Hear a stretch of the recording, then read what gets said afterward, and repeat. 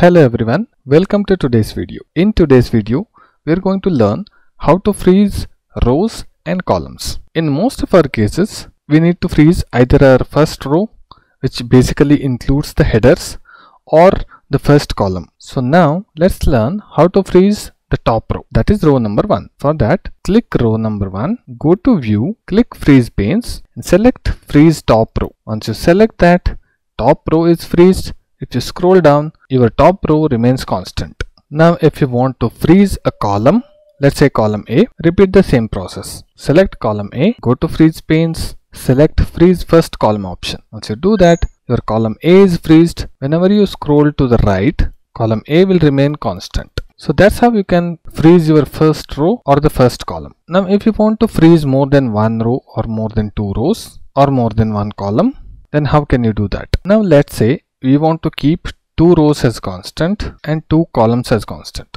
which is basically these two rows and these two columns. Let me just highlight for the sake of clarity.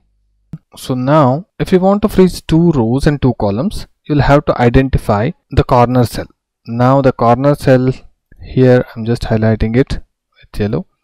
Now this is the corner cell. So click that corner cell, then again go to view, go to freeze panes, click freeze panes. Once I click freeze panes, whatever is the columns before that cell and the rows above that cell will get freezed. Let's cross check. If I scroll down, right, you can see row number 1 and 2 are remaining constant.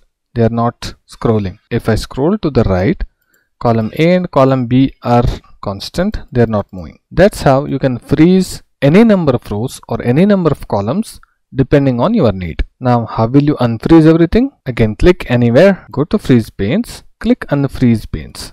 That will unfreeze everything. If you like the content of the video, please hit the like button, share the videos and subscribe to my channel. Until my next video, happy learning.